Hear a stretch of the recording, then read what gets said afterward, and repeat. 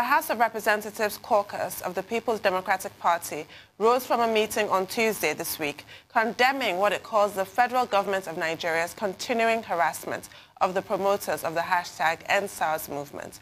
The caucus said that everything is wrong with the government preferring to pursue this punitive course of action, at the same time that judicial panels of inquiry set up to find out the truth are still trying to settle down and do the job. A statement signed by the chairman of the PDP House Caucus, Honourable Kingsley Chinda, PDP River State, described this development as an indicator that all is not well with the Federation, as well as the constitution upon which it is operated.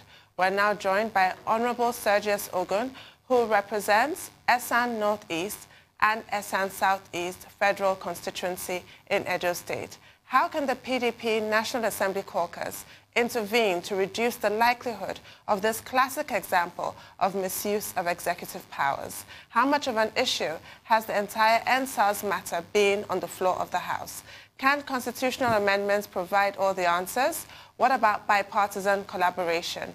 To what extent are the lawmakers engaging their constituents regarding the germane issues thrown up by the protests? Well, so many questions there from Tundu.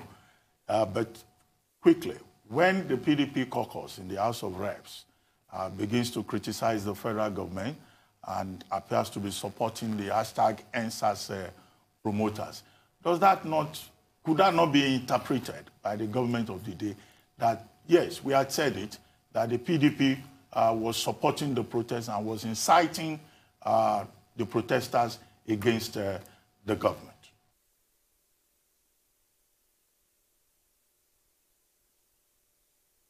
Hello? Honourable Sergius? Hello. Did you hear me? Yeah, but I didn't hear the tape part of it, but it's okay. I think I get what you're trying to say. Well, good morning, and thank you for having me today. Yes. Yeah.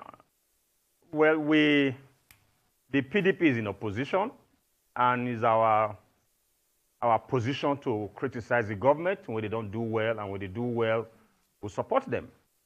So in the case of #EndSARS protests, maybe we should take a poll and see how Nigerians think or thought about it.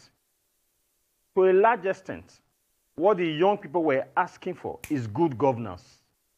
Are we saying Nigerians are not yearning for good governance today? So if PDP is supporting good governance, that's a good thing to support.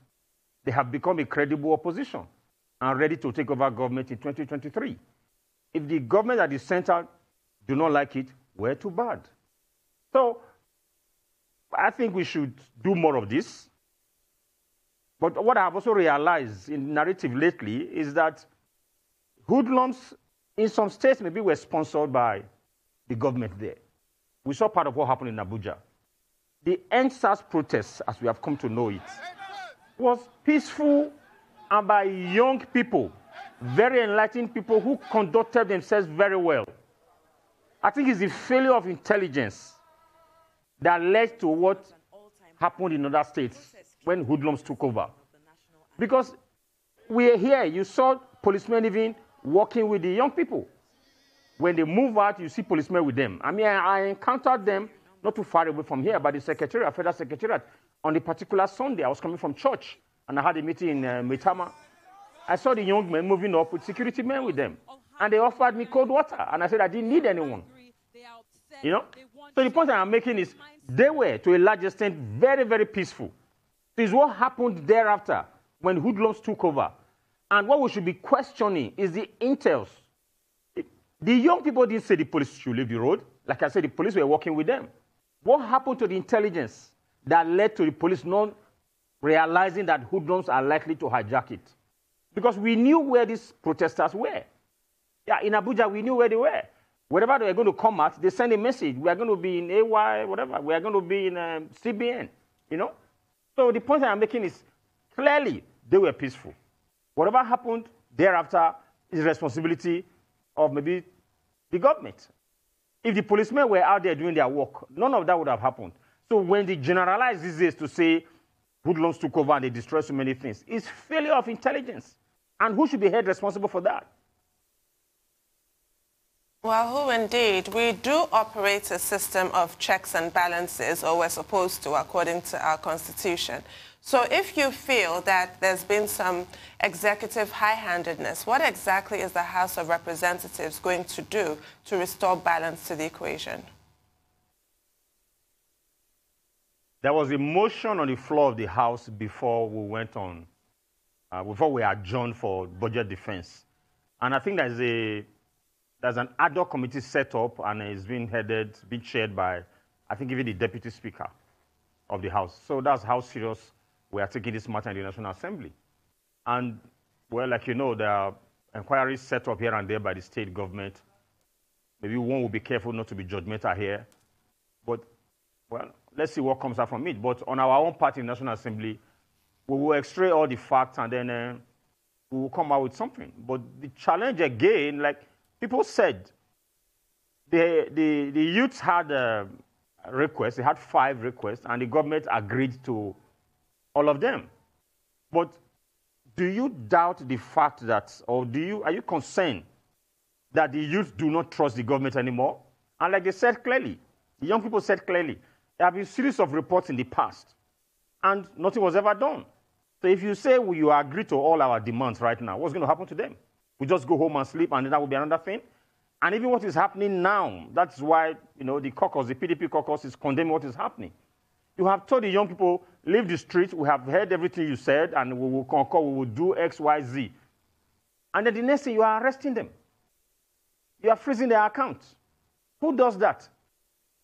The question is, not when are they going to come out again, or rather, if they will come out again. It's when are they going to come out again? And maybe we should avert our mind to what happened in Romania in 1989. Within 9 days, that government was brought down. If today 500 people begin to march to the Aso Rock Villa, 500 young people, who do you think can stop them? So I think this government should up their game.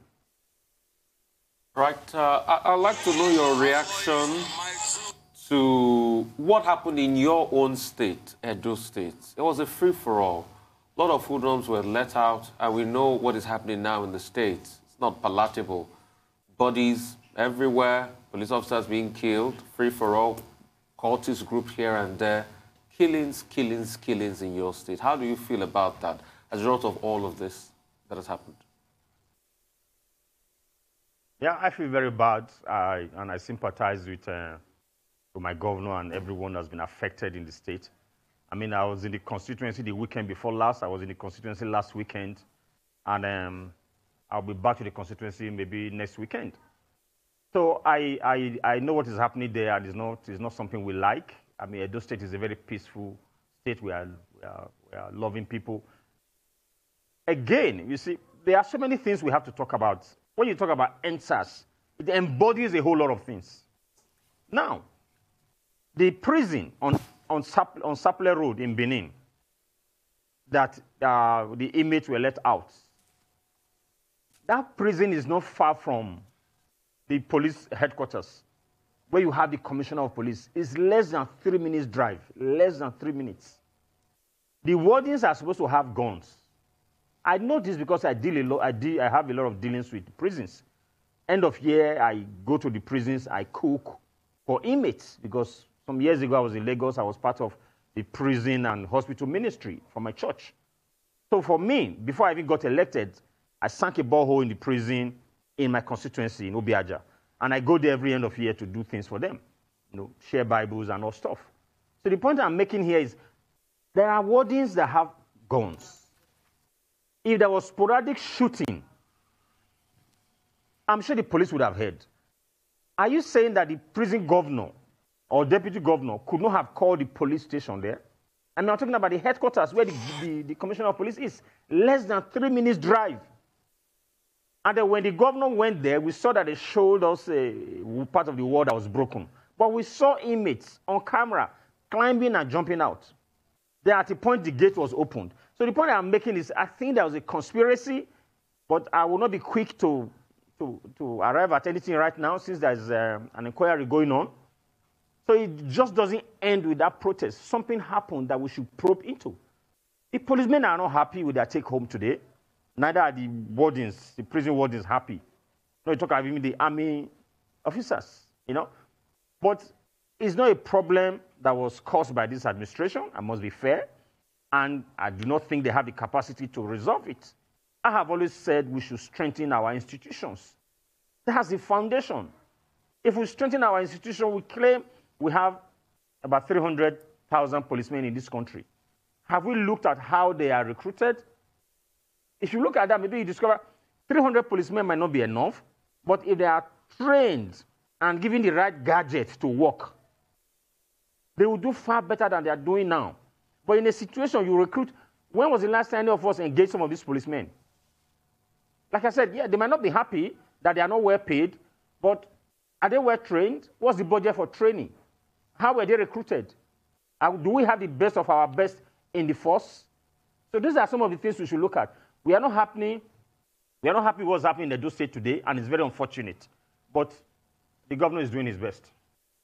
Well, I'd like to ask you, because a few minutes ago you referred to Romania, and you were saying that it's a matter of time before we could have another round of protests. You recall that northern governors and also traditional rulers from the north, they came up with the conclusion that the NSAS protest was actually about regime change, and that it was an attempt to force a regime change through the back door.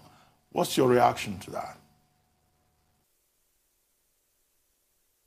Yeah, it's very unfortunate that, that they would think like that. But that's no news to me because I have colleagues in the House who are from the North. It was the same sentiment they were expressing. And I was surprised, you know, that anybody would talk like that. But it's very unfortunate. It's very unfortunate that people will still think like that today. And again, if you look at some of the reasons they adduced, it clearly explains why we should not have a unitary system of government, why we pretend to have a federal system of government. Everything is wrong with the system today. And why most people are talking about restructuring. And again, when you talk about restructuring, isn't it the North that are first to say you cannot force us, you cannot blackmail us with restructuring? It's only the blind that will sit down today and tell you that things are working well in this country. If we restructure this country, and like I keep saying, well, most Nigerians would like to use high-sounding words. My own thinking, like, okay, now in 2018, the APC came out with their own constitutional review and said that they were in support of true federalism. Then 2019 was the election. They didn't do anything before the elections.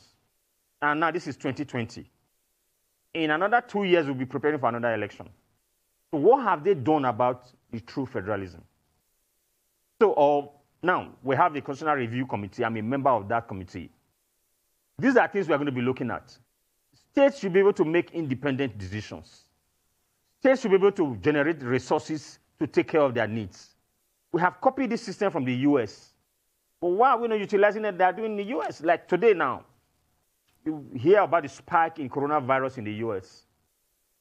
Is the lame duck president doing anything about it? The responsibility of the state governors. So either say there's a mandate on wearing of mask, or they're going to lock down. If you went to easy lockdown, it's the responsibility of the state governors. But here, when everybody is going cap in hand to the president, that's why people will be bothered about what happens to the president. If in a situation we are operating through federalism and the states are in competition with one another, and we are doing our things, I don't think some of these things will be happening. You have less power in the center. And that is what I will urge us to do in this country. Because this system is not working. That is why you will see some people in a certain part of the country would say, because they have that person there, whatever is happening is a regime change. It's very unfortunate. Well, thank you very much, Honourable Sergius Ogun, for joining us on the morning show. Thank you very much indeed.